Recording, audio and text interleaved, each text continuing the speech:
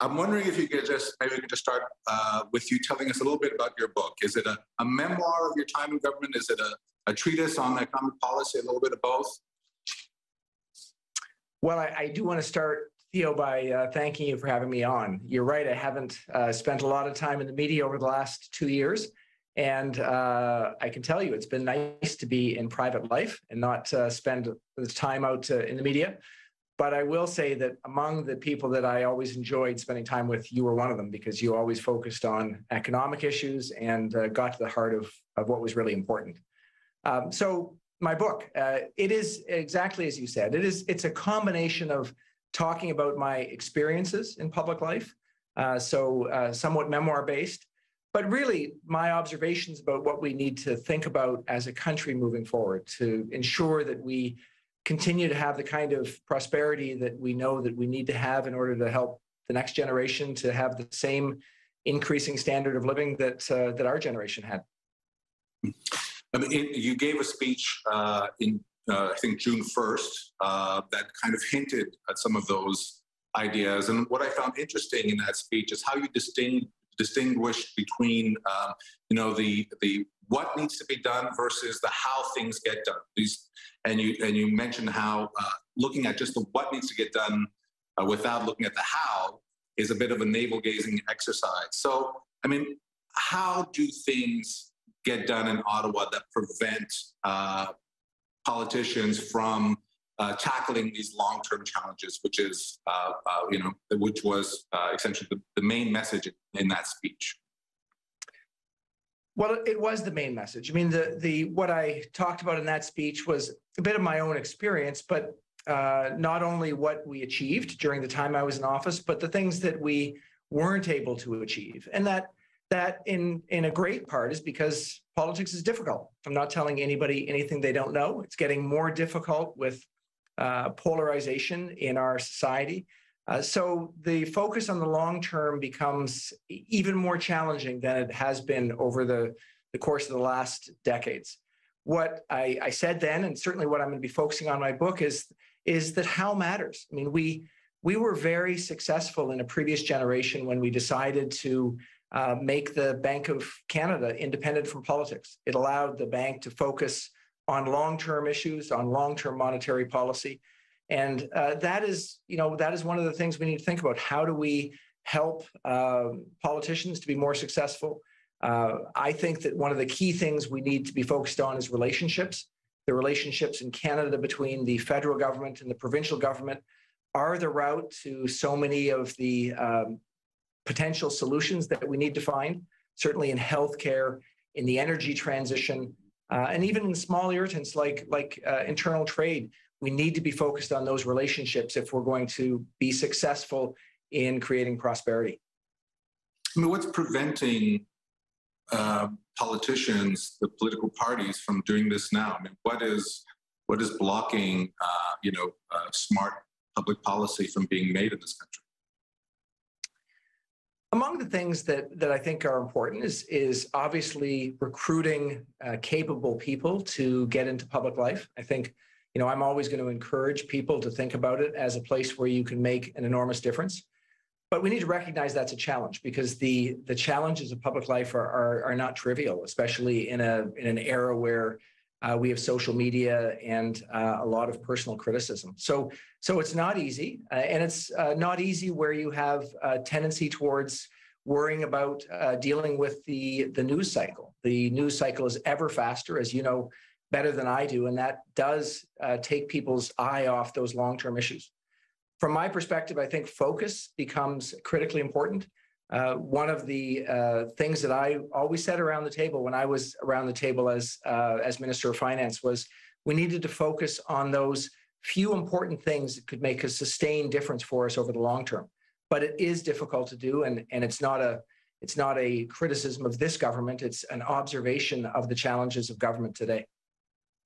Are you optimistic that people will come forward with maybe less polarizing talk and more concrete policy solutions? And do you think voters will be able to be convinced to focus on the long term as well? Because that's the other element here. I mean, voters are drawn maybe to politicians who may not have more, longer-term policy solutions?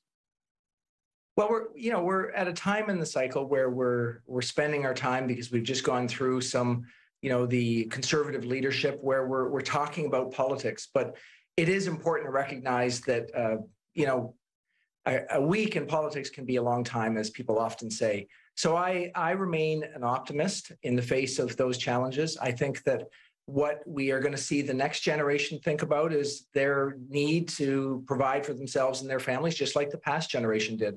So there will be difficult moments. Certainly, we've seen some of them. Over the time I was in office, we had lots of challenges. COVID was an obvious one, but we had some significant challenges in dealing with the United States. We have an ongoing challenge with the energy transition with very different perspectives. And those things are tough to get over, but I'm optimistic we will. In that speech, you also claim that the Trudeau government, your government at the time when you were in that government, paid little attention to the growth agenda. I've covered you from the very beginning. You were talking about growth practically, every speech, every interview. Essentially, you're talking about getting that growth rate higher. I mean, what went wrong? What would you have done differently, knowing what you know now? How would you, if you could go back in time, how would you make that, how things get done more effective for you?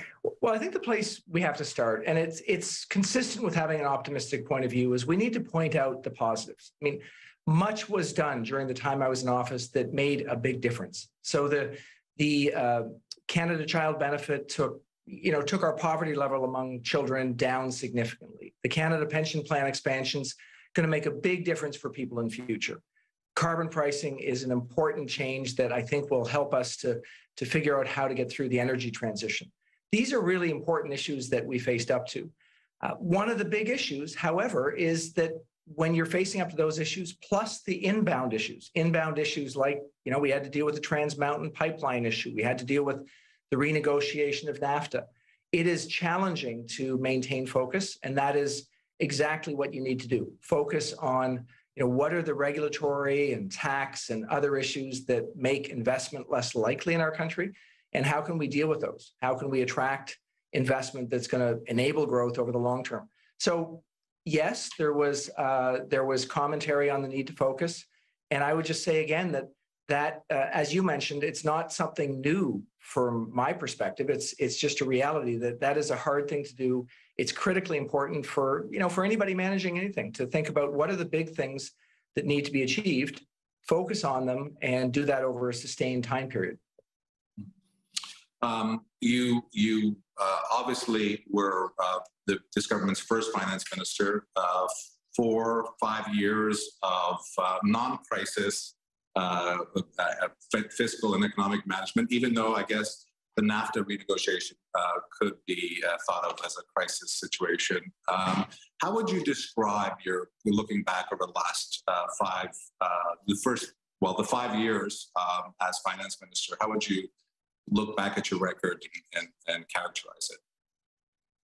Well, first, it's an enormous privilege having the responsibility to be finance minister. It's an intense and difficult job, and one that I enjoyed enormously. I mean, not all aspects of it, of course, because it's not always fun to go out to restaurants when people want to talk to you about tax rates. But the actual job is incredibly engaging and an opportunity to make a big difference. The times of tension were both challenging and in many cases came out well. So I think when we look at, for example, the Trans Mountain Pipeline, I mean, that was a big challenge between two provinces. We didn't have on our agenda to buy a pipeline, but in my estimation, we needed to figure out a way to ensure that our resources could get to international markets. So that was an outcome that was, I think, positive for the long-term health of our economy and will help us in our energy transition. Similarly, NAFTA, we didn't ask to have NAFTA renegotiated, but credit is due to the Prime Minister in that regard. We were very focused on our relationships with the United States over a sustained period as we got through that. and found ourselves in a better position, I think, than we would have been had we not had to go through that tough time. COVID, similarly, we can debate the size and the duration of the benefits that we gave to people and to firms. But what we can't debate is that, again, the Prime Minister here deserves credit, and I agreed with him completely that we needed to provide significant support to people and to firms as they faced, a huge challenge. So in those times of crisis, I think we performed well, not perfectly. No government does. And certainly I have constructive criticisms against that. But I think that there were, on balance, dealing with those issues was successful. The challenge, as I say, moving forward is to constantly be focused on how do we think about increasing our productivity as a country? How do we ensure that we're investing towards growth?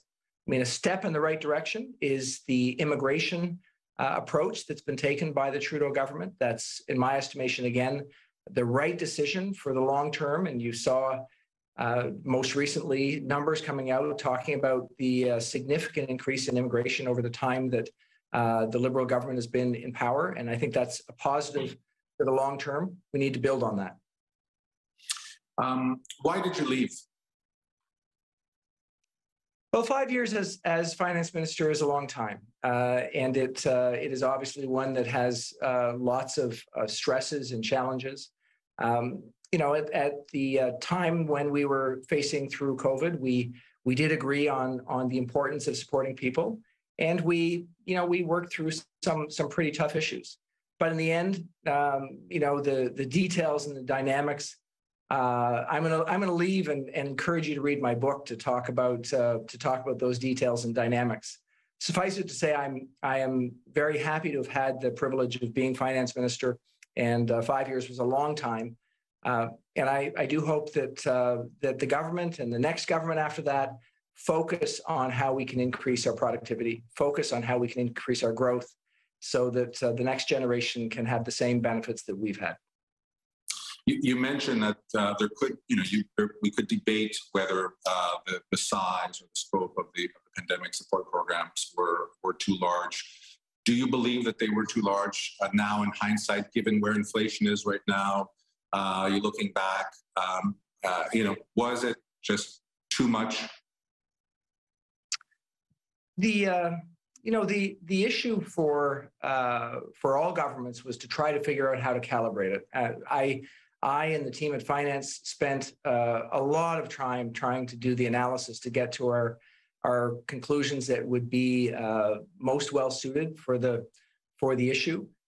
We weren't alone. The United States was doing the same thing. So we've in hindsight, I think that some people would say that there are always things that we could have done differently. But I think, again, going up to big picture, did we support people at the right time? Yes, we did. And did we ensure that our economy could continue to move forward? Yes, we did. So I think that the things I would say most importantly are that we got through this in a good way. I think Canada fared well, and I think we should be proud of that. Last question, running out of time, but it's rare today for Canadian executives to do what you did, which was to make a leap into federal politics. Now that you're reflecting upon your own experience, would you encourage executives to follow your footsteps, or would you dissuade them? Well, I obviously am very concerned about the long-term future of our country. So I think that getting experienced people who have an understanding of how the economy works, of how business works, is critically important. So I would encourage them. I would also say that you need to understand that it's a challenging job. But with any place that you can have a big impact, there are going to be challenges. So I'm going to always be in the camp of trying to get great people to get into public life, because that's going to make a big long-term difference.